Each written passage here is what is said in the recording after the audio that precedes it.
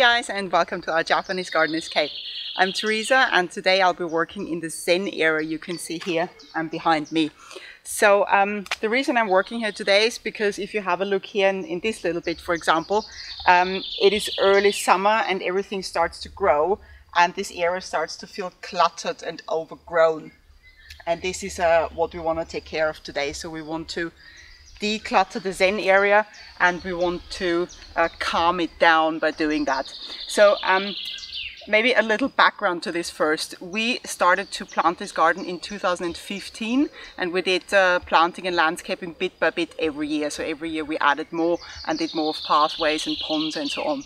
And you are at the point where you have, obviously you buy smaller plants, they take 2 to 3 years maybe to become established and start to grow properly. And now 6 years later we are at the point where plants are really growing well, getting to or starting to get to a more mature stage, and where planting stops and goes over into maintaining and actually pruning plants. So and this is what we're doing here today. So I'll start with these grasses.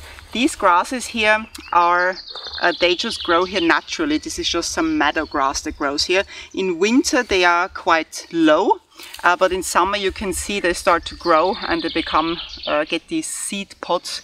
And usually what I did in the last years, I just cut these seed pods off to keep the grasses low. But we decided actually this year to remove these grasses. So first we really like them as a ground cover, but these days we prefer just having a pure moss cover on the mound, and in between this is actually all overgrown by moss, as you can see here. So there's so much, but because the grasses have become so big, they do spread by runners, like this little one here, and also by seed. And so they are just becoming more and more every year. And this is why we decided this year to remove those grasses. So this is what I will be starting with today. So other than the grasses, I'm just going to show you a few things here going in. Okay, right, here we are. I hope you can still see me. Okay, this one here, for example, the ferns. As you have maybe seen in the last garden tour video, the ferns are really growing a lot in this area. Many places other than the area in front of the shade and under the tree, we do not really like having the ferns. They look very nice, but you see they get so big over time that they just overgrow and cover up everything else. So these ferns we're going to take out, and usually I just broke off the leaves, but they will regrow. So this time I'm going to dig them out properly. Then we have a holly. This is not the Japanese holly, it's just a normal holly, which never really grew 100%. I'm not quite sure why, but this one we're going to remove completely, so also to declutter. And here is another one. This one also, it doesn't look very nice really, so we're going to remove this one as well. Then what do we have here? This is a Japanese holly, which could do with some space, so that grass is about to go as well. And then this one is called, I think it's called money bush. It's a little evergreen shrub, has been in there for a very long time, grows rather wide than high, and yeah, it's also a little bit overgrown, you see here, so it needs a bit of space as well. This is the holly that has red berries in winter, so that one will stay, that's okay. And this lamp, this stone lamp, we may want to move, we'll see later about that. And here's another one, another Japanese holly. You see, not too happy anymore because it was so overgrown by the grass. So here we have a lot of work to do today. Before I start, I will also show you the other area here.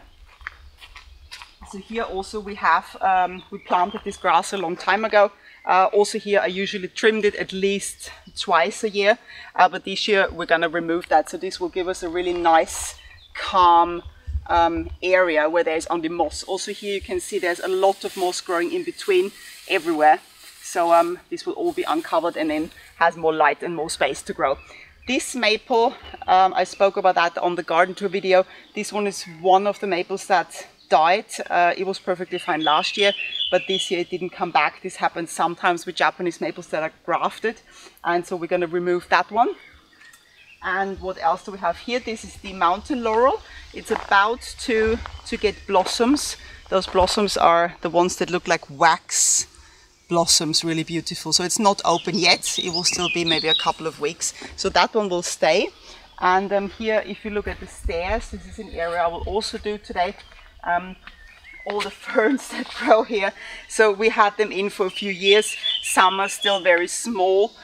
This one is getting bigger, but also here it's kind of in the way as you walk up and down the stairs. So we're going to remove those ferns as well. So let's get started down here. And what I will do, I will try to protect and preserve as much moss as possible, as you already know from me. And this is why I'm not just pulling out the grasses. This is why I use a little shovel to just cut the roots and just lift them out carefully, so all the moss that is around them stays in place as good as possible. So this may take me a little while, but we'll get there.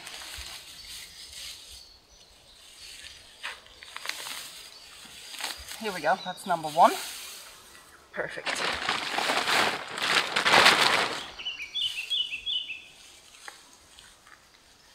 So these grasses, they do not root very deep, so it's kind of fairly easy to get them out. So look here, by just removing those two grasses, how much better and calmer this already looks. And you can even see some of our rocks again that we put here at the beginning when we landscaped this area, and most of them have disappeared under these grasses. So look how overgrown they are. Look at that, isn't that beautiful?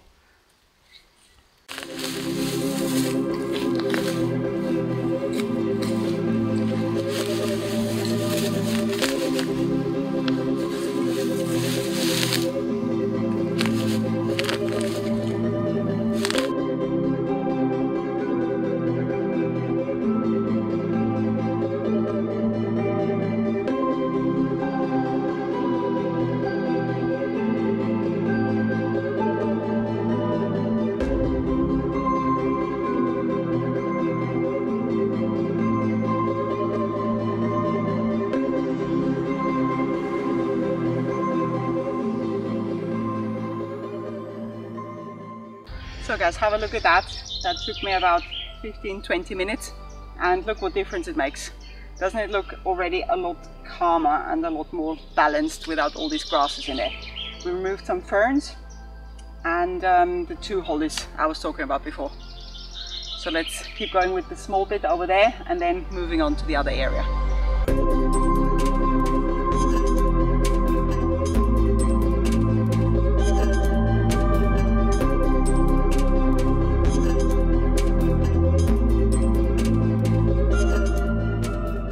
Moving to this area now.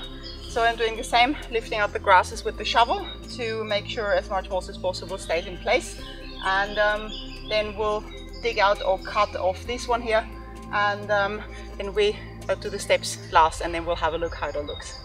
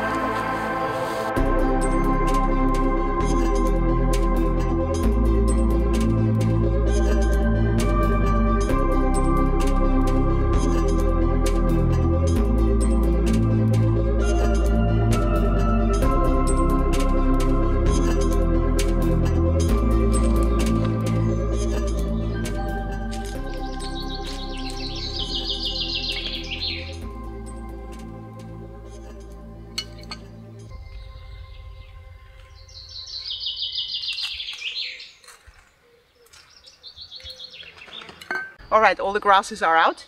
The last step before we're completely finished is what I do here to fill in these holes I made, so where I took out the grasses. And how I do this, I'll move the moss to the side. You see, most of this is not completely attached, so it can be moved easily. I'll fill a little bit of dirt in. I'll show you on this one here. Just got some there. This is dirt from our compost pile, which is basically soil we have dug out over the years from planting plants. So this is quite good soil. So like so. And then I'll just pull the moss back over and push it down. And this is this is enough, so the moss will stay in place and start to attach a little bit to the soil. And the picture we want to achieve here is we don't want to fill in this mound so it looks like even. So we don't want an even surface. We do want this bumpy kind of look. So basically you can see it anywhere here. So you have little bumps here and there.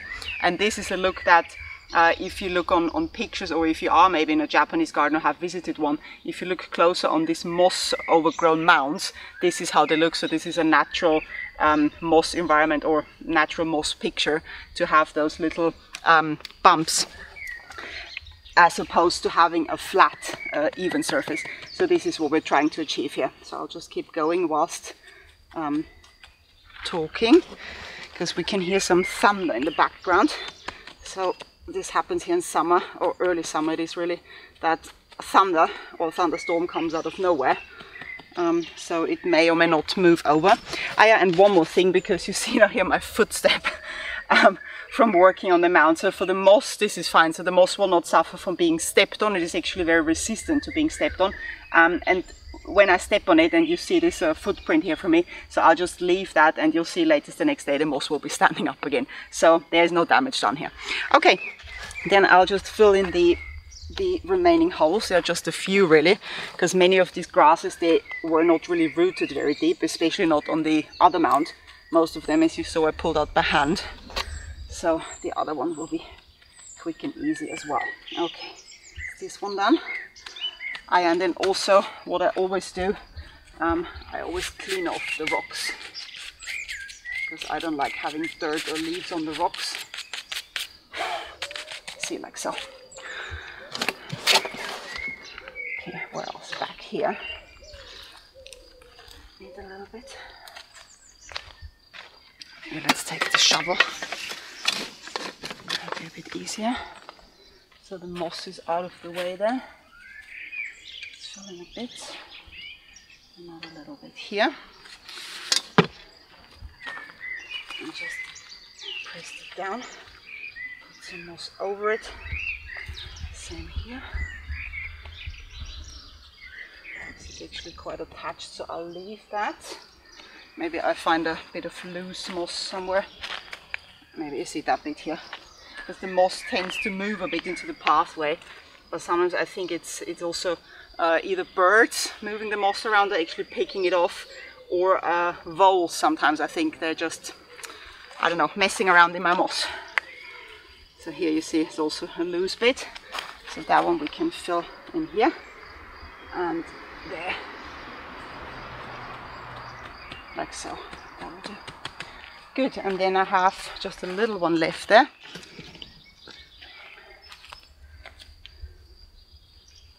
It looks more like a vole hole.